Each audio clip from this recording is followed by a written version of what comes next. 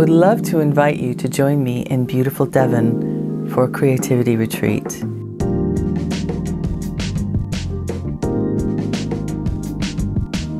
We have fresh air, rivers to swim, tours to climb on Dartmoor, forests to bathe, and waves to surf or paddle. We even have a foodie paradise market and historical sites, all right here. I feel that art and creativity are very, very healing because they sort of change the narrative, or they have a way of transforming that narrative into a discovery rather than a fixed outcome.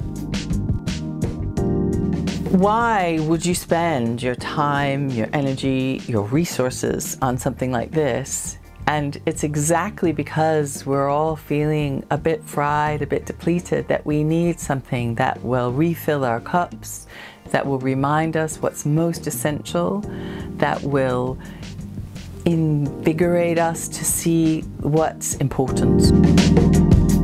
You know, the way that I approach it, at least, is kind of journaling, doodling, sketching, kind of listening for wonder that is so essential.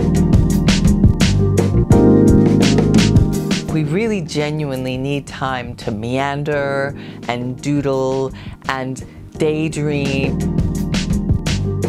And in those spaces, it's the spaces in between, walk barefoot in the grass, sit just for a minute, even less than a minute, with our faces in the sunshine, and just allow something to arise in us that would otherwise be lost.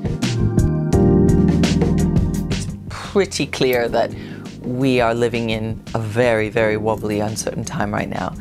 And that is the time we need creativity the most. We need resilience, we need to think outside the box, we need all of our resources to be on board, and never have artists and creatives been more needed and relied upon than now, and it's going to become more so.